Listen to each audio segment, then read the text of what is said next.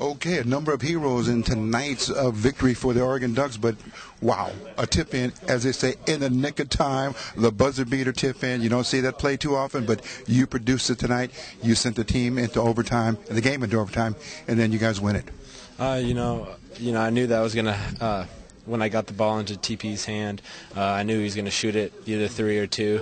So, I was thinking in my mind that I was just going to follow him and go to the rebound, and it came off. And I knew that there was around 2 seconds left, so the only way I could do was tip it in. So, I was hoping for the good result at the end. Yeah, this was a game, as they say, of momentum and swings, and it looked like the Ducks were going into the second half with a nice momentum and a good lead, but lo and behold, they woke up with some three-pointers. They definitely did. That's the game of basketball, is swings. And, I thought we played really well in the first half, and the Cougars played really well in the second half. They shot the three really well, but I thought we showed tremendous, toughness at the end.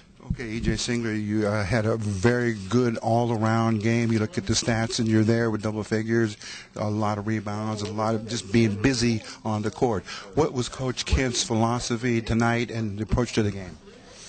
Just be tough on the floor, and make plays. And if you make plays, things will happen, and you get open shots, you get rebounds, and I'm just so happy that we can move on and play Cal tomorrow. We also wanted to highlight the work of your teammate Tiandre Williams. He was very effective in the first half. Very effective.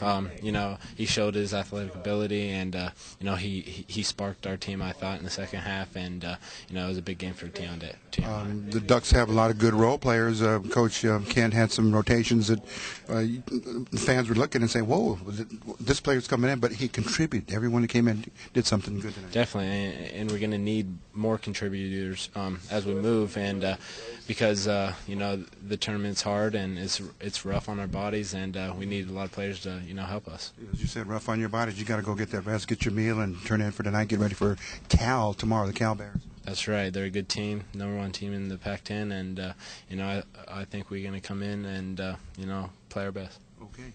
Thank you very much for the interview, E.J. Singler. Okay, one of the heroes in tonight's victory for the Oregon Ducks, Tawan Porter, 32 points, on fire, always coming through in the clutch when Coach Kent needed that bucket.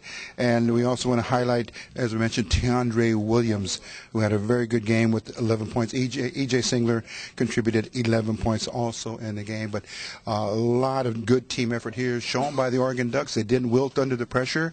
They went into overtime, and in the second 5-minute period, they came back and took the lead and kept it all the way to the end. So final score here, the Oregon Ducks 82, Washington State Cougars 80. The Cougars go home.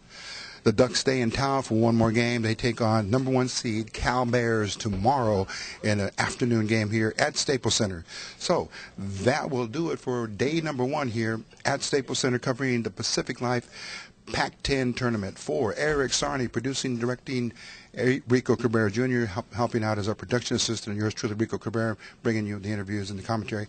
Thanks for watching, and get ready for day #2. It's going to be a long day here, 4 full games, 2 sessions, 1 in the afternoon and then 1 in the evening. We'll be back here with more of EastLASportsScene.com, bringing you the action from the Pac-10 tournament.